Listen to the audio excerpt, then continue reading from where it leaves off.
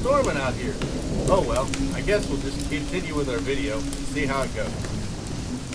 In this video, it was supposed to be about the International Harvester Electrall Farmall 400 tractor.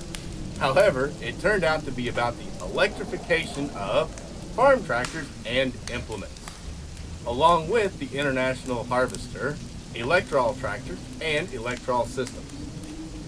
So, let's travel back in history to 1752, where we will find Ben Franklin doing his kite, key, and lightning electricity experiments.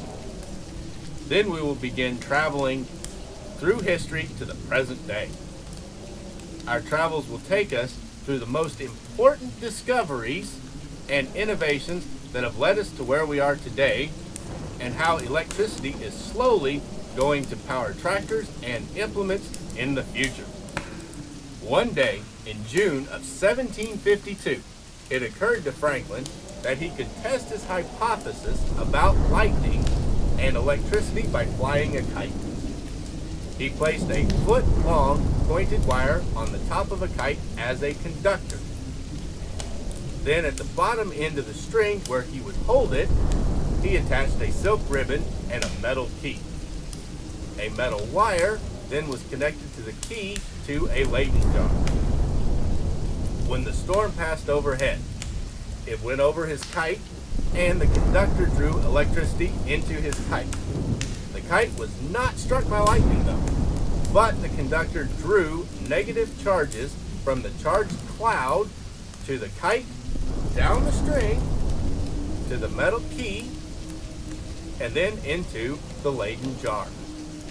This experiment led Franklin and other scientists in other countries to do further experiments with electricity. Moving from 1752 forward all the way to 1895, an article was published in Scientific American. The U.S. Council in Leipzig, Germany, reported on an electric plow built by Zimmermann and Company. The Zimmermann plowing rig consisted of a stationary steam engine that was attached to a dynamo or an early generator. Two electric cables ran from the dynamo to the electric motor on a balance plow. There were two different versions of the Zimmermann electric plow. One of them was a 10 horsepower 2-bottom plow, and the other was a 16 horsepower 4-bottom plow. The motor worked upon a chain, which had been previously stretched across the field and anchored at each end. Using a chain, the electric motor pulled the plow back and forth across the field.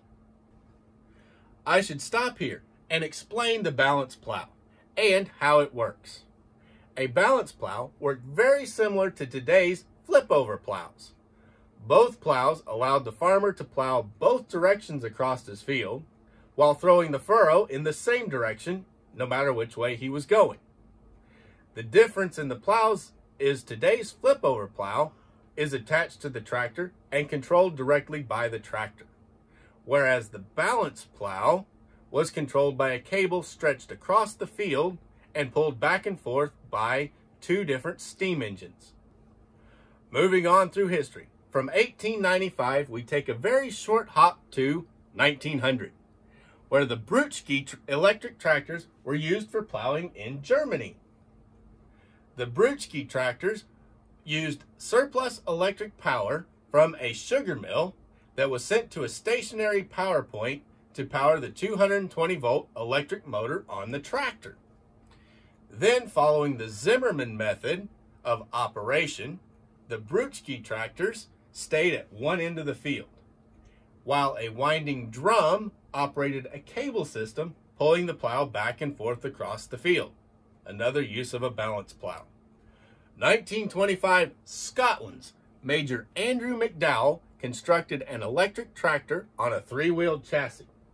It was powered by a 12.5 horsepower electric motor. The electric power was supplied from a stationary power point that could be repositioned as necessary. British efforts to develop an electrical tractor began in 1949, when the Electrical Research Association demonstrated a Ransom's MG track layer that had been modified by fitting a 9 horsepower electric motor on it. The electricity supply came through a cable connecting the tractor to a power source at the top of a high pylon in the middle of the field. The connector could turn 360 degrees, which was allowing the tractor to work in ever-decreasing circles. As it moved closer to the pylon, counterweights took up the slack to keep the cable under tension. This method had many drawbacks, one of which is how many circle farms exist. Well, I guess you could use it in pivot fields. The electrical supply point and the cable to the tractor or the implement was a bit of a limitation on the travel distance the electric tractor could travel. The answer, of course, would be to develop a tractor that could carry its own electric power source and operate independently of a fixed supply point. Leaping ahead to 1983, we see South Dakota State University agricultural engineering students begin working on their ChoreMaster tractor. 2 32-cell battery blocks provided enough electricity to supply 2 motors. One motor for the hydraulic system, including the power steering and the PTO, and the other powered a 3-range hydrostatic transmission with 4-wheel drive. However, obvious limitations were the 1983 storage batteries gave the ChoreMaster a very limited operating time, less than 3 hours. Turning the clock backwards again to October of 1959, Alice Chalmers developed a fuel cell that could power a farm tractor. Incidentally, the first vehicle ever powered by a fuel cell. Maybe now science has developed a source of electricity that can be carried on the tractor. Nope, not quite yet. Fuel cells were ready, but the market wasn't ready for them. So, the fuel cells entered the space race, and they helped get us to the moon. A quick hop back just a couple of years to 1954, and International Harvester and General Electric had teamed up to develop a belt-driven generator and mounted it on a Farmall Super MTA tractor. International also mounted it on the Farmall 400 and 450 series of tractors, as well as the McCormick Super W6 TA tractors. This is a model of the tractor that this entire video is supposed to be about. The International Harvester's Farmall 400 tractor with Electrall system on it. SpecCast made this in 1/16 scale. It's a die-cast body with plastic parts and hard rubber tires. Has a steerable front end on it, and it is extremely well detailed. But the coolest feature on this guy is the Electrall unit, where it has the Electrall generator and it has the belts that hook it up to the engine and other parts. They also put the little man on it and this big placard here that shows off that this was the tractor that the International took to the farm shows to explain their new Electrall system. Pretty cool. It's a shame that this system didn't really last. But it's nice that SpecCast went on and made such a great model out of this piece of history. They also made a 450 standard with an Electrall unit, which is basically it's the same body, same part, only it's got a standard rear end on it and a wide front, and the 450s had white patches here instead of all red. And then the 450s also had white grills. They made it many years ago in their 16th scale line. And their 16th scale line is not quite the level of Ertl's Precision, but it's very close, and it's well above Ertl's Prestige series. So whenever a SpecCast comes out with a model, it's a very nice model. And they did a great job replicating the Electrall for International. The revolutionary IH Electrall system was born, but it was very short-lived. The idea was to replace the PTO drives on tractors, which were dangerous and difficult for farmers to connect. The Electrall generator developed 208 volt 3-phase current as well as single-phase 220 and 115 volt electricity.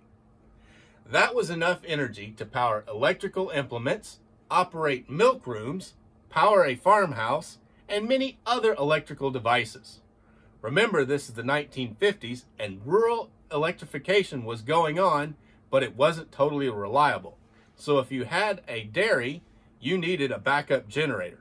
And that was part of the idea and the thought pattern behind the Electrall system by IH. International Harvester. They planned to make many different electric implements for the Electrall system. But they only made an electric baler. The 55W rectangular baler. IH also considered mounting electric motors on a combine, but they didn't follow through on this. However, IH did make a trailer-mounted Electrall generator, ironically driven off a PTO from a tractor, the very device the Electrall system was intended to replace. IH also made a pickup truck with a bed-mounted Electrall generator. That would be awful useful on a farm. IH and GE, they had high hopes for the success of the Electrall system, but there simply was just not any real market for it, and they're very hard to find today. Even though IH Electrall system was carried on the tractor, IH could not overtake the development and popular use of the PTO, especially with the introduction of the live PTO in the same year, 1954. IHC's Electrall system then met with the same fate as the Zimmerman electric plow. Belarus, their 3023 prototype tractor was shown at Agritechnica 2009 in Hanover, Germany. It was a tractor with a 220 horsepower diesel engine, a 172 kilowatt generator, a diesel electric drivetrain, and an electrically driven front PTO. It became the first tractor with a diesel electric drivetrain in series production. The same year, in 2009, New Holland demonstrated its fuel cell NH2 experimental T6000 model tractor. The NH2 tractor is being tested now on a farm in La Bellota in Turin, Italy. Since we cannot accurately predict the future, we can only say that there is still a future for electrification of farm tractors and implements, as the manufacturers keep on testing new innovations in electric power systems. Who knows what the future holds for agricultural equipment? But one thing is certain, it will be a bright, beautiful tomorrow. I want to thank you guys for watching, and it means so much to me if you'd hit that thumbs up button and hit the subscribe button to join my YouTube family.